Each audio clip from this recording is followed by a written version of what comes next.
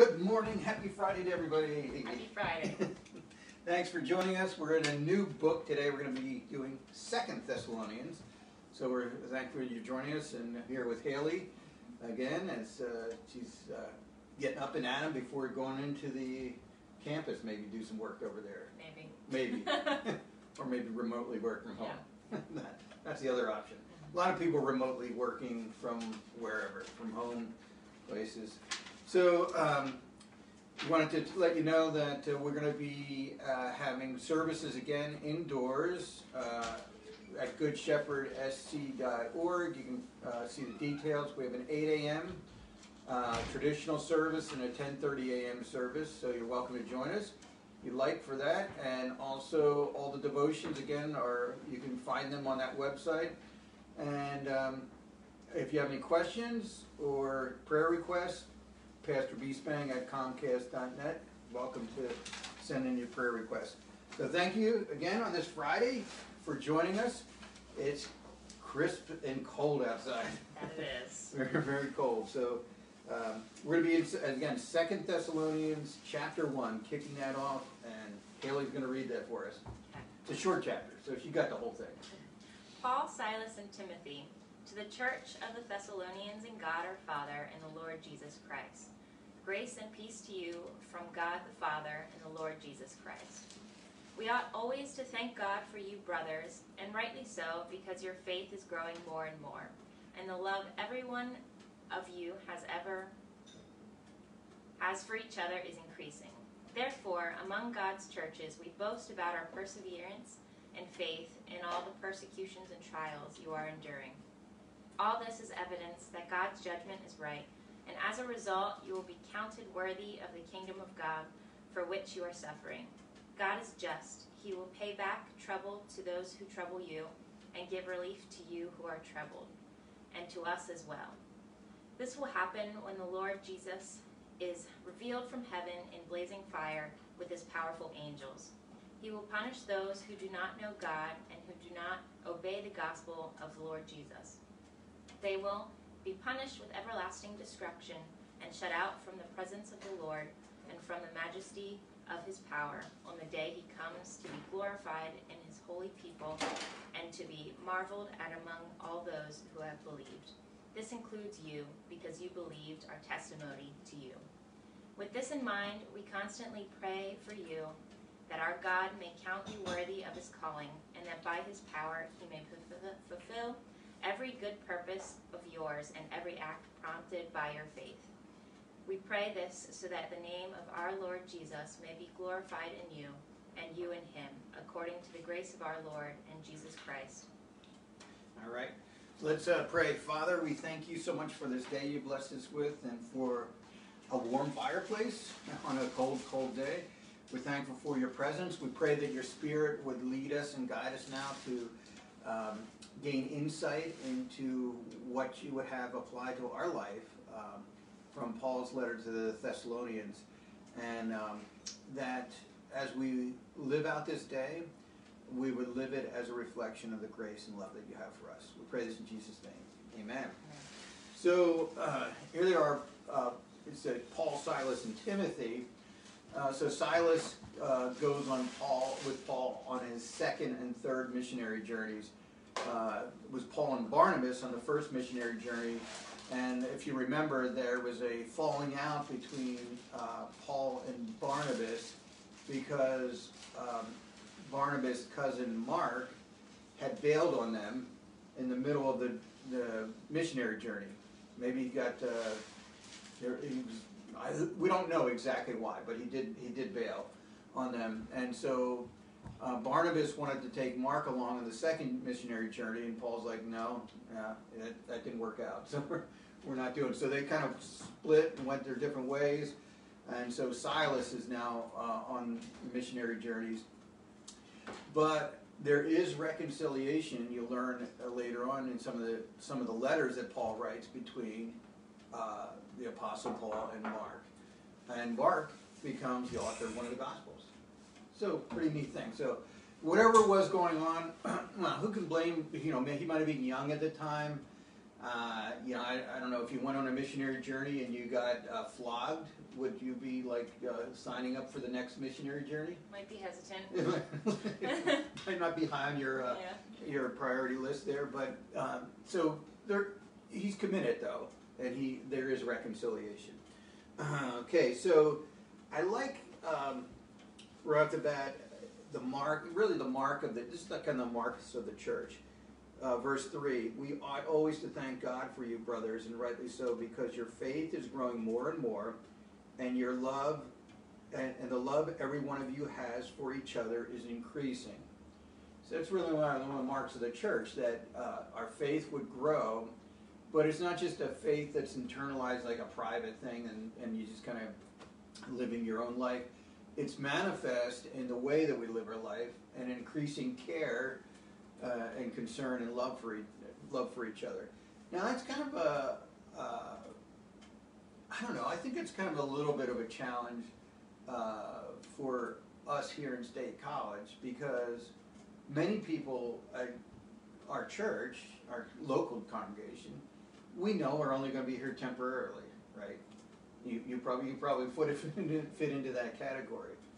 So I think it's important for us to see where God has placed us for that moment of time, and not just saying, okay, I need to just get through a couple years for my master's or my 4 or 5 years for my PhD or whatever it is, and I'm going to move on with the next phase of my life. But no, this is where God has placed you right now, and also really for those in the congregation to say, this is where God has placed you as well for right now, and that we should be caring for each other.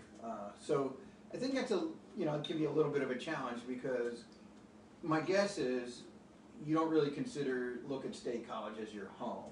I mean, would that be a fair statement? Yeah.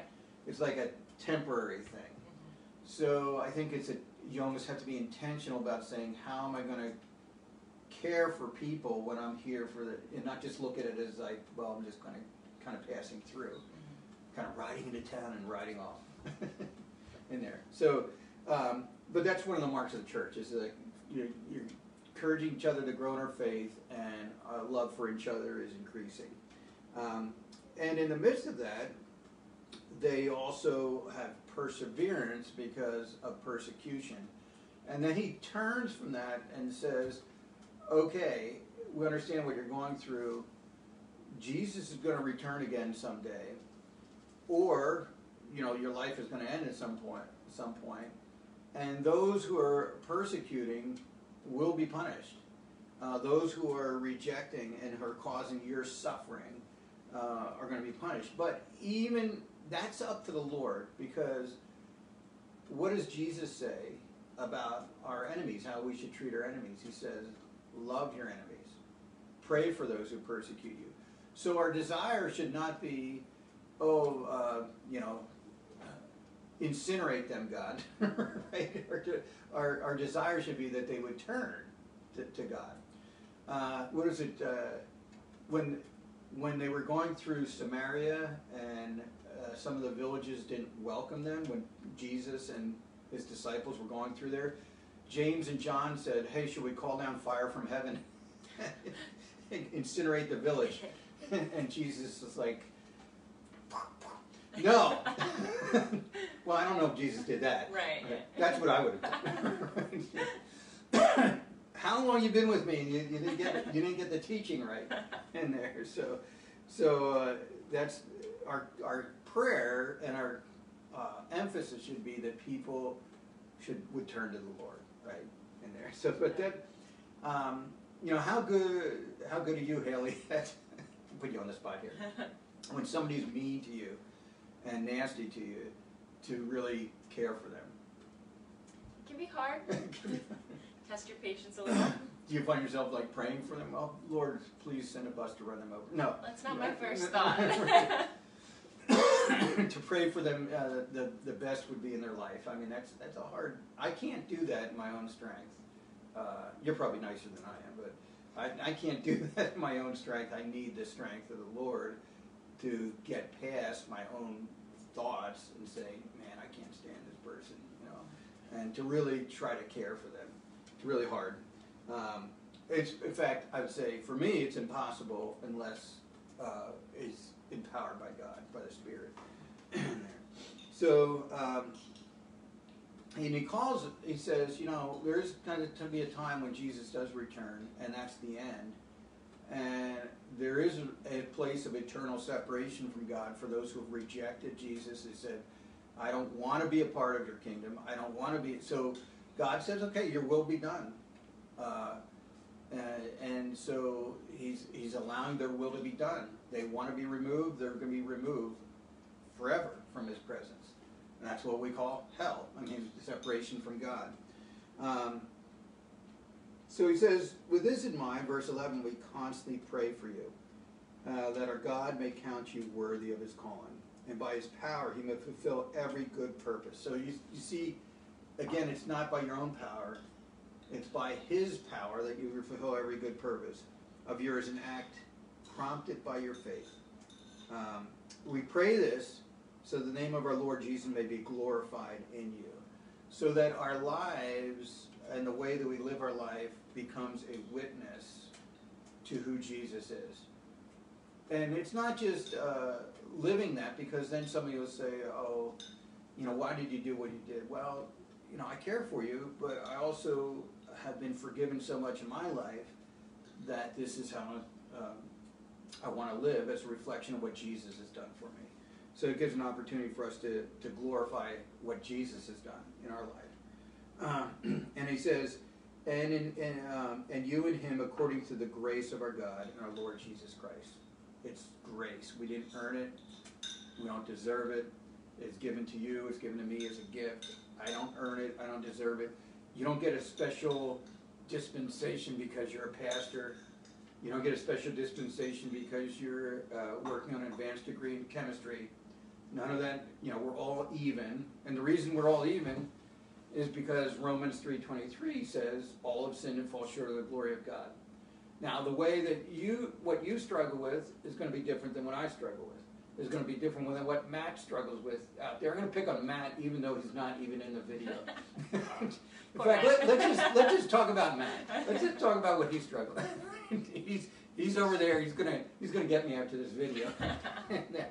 So whatever we struggle with is unique to ourselves. But all of us are equal in a sense that all of us have sinned and fall short of the glory of God and are freely justified on account of what Jesus has done. So that's kind of the great equalizer for all of us. None of us can stand before God and say, oh, look at this, how great I did. And we want to play that game and start comparing ourselves and say, hey, I do better than that person over there. But that's not the standard at all. So anything else that sticks out for you from this? When Jesus comes in verse 9, he comes in the majesty of his power. He doesn't come as a babe in a manger. He comes in power the second time. So he comes as a helpless babe the first time. Right. Second time he comes in power. Yeah. Anything else that kind of like you looked at and like, you know about that?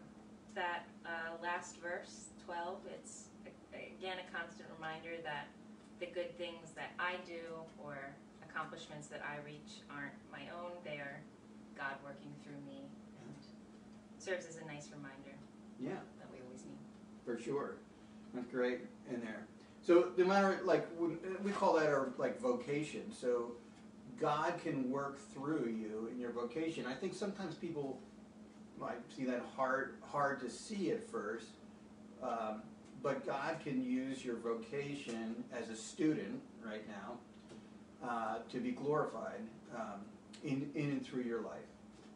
And so it doesn't matter what our vocation is, as long as it's not like a vocation that's against the will of God, right?